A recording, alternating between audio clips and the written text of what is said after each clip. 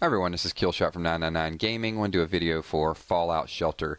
And this video is going to focus on raising happiness. And you can see in the top left corner, I've allowed my happiness to drip all the way down to 9%.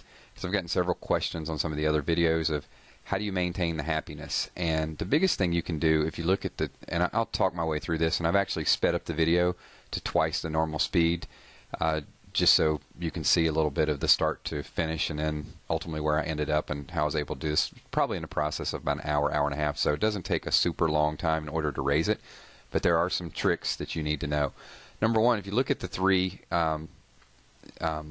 charts in the middle, or the measurements for electricity, for food, and also water, you always want to keep those above the midpoint.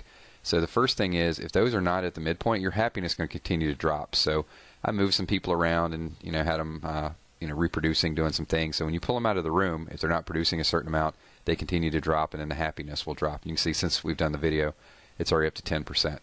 Now it's up to 11%. Keep in mind, in order to get those numbers to go above the midpoint, you're going to have to move some people. So you need to move the people that have the attributes that you need. So for example, the power, you need the highest strength producers in the power room. For water, you need the perception, has to be up there. And also for food, has to be agility. So don't be afraid to sort of experiment and move the right people to the right place, because even someone that has 1 or 2 points more attributes is going to help you produce faster and keep that line.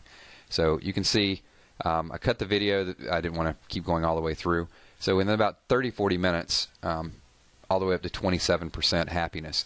So that's going to continue to go up little by little, and if you click on the happiness button, it'll show you what the bonus is that you're getting for your food, your water, and electricity. So once you have those above and they're producing more than what you're spending, you're gradually going to show increases. So what's the next way to get your happiness up?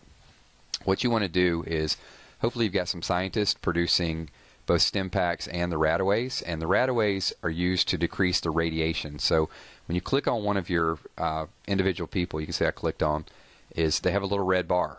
So what you want to do is you want to hit use radaway and continue to make these things, because that's going to increase the happiness of everybody in your shelter.